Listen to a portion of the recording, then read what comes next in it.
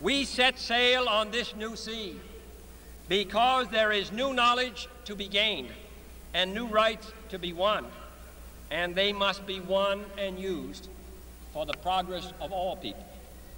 For space science, like nuclear science and all technology, has no conscience of its own.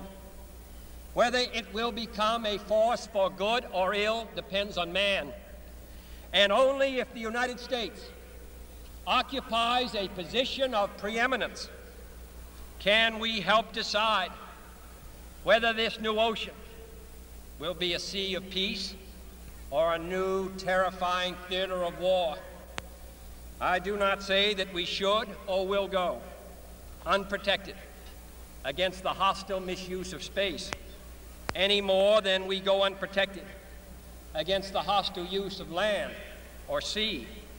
But I do say that space can be explored and mastered without feeding the fires of war, without repeating the mistakes that man has made in extending his writ around this globe of ours. There is no strife, no prejudice, no national conflict in outer space as yet. Its hazards are hostile to us all. Its conquest deserves the best of all mankind, and its opportunity for peaceful cooperation may never come again. But why, some say, the moon? Why choose this as our goal? And they may well ask, why climb the highest mountain?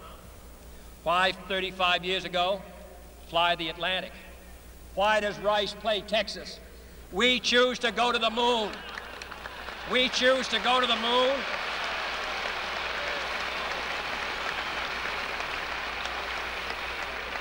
We choose to go to the moon in this decade and do the other things, not because they are easy, but because they are hard. Because that goal will serve to organize and measure the best of our energies and skills. Because that challenge is one that we're willing to accept, one we are unwilling to postpone, and one we intend to win, and the others too.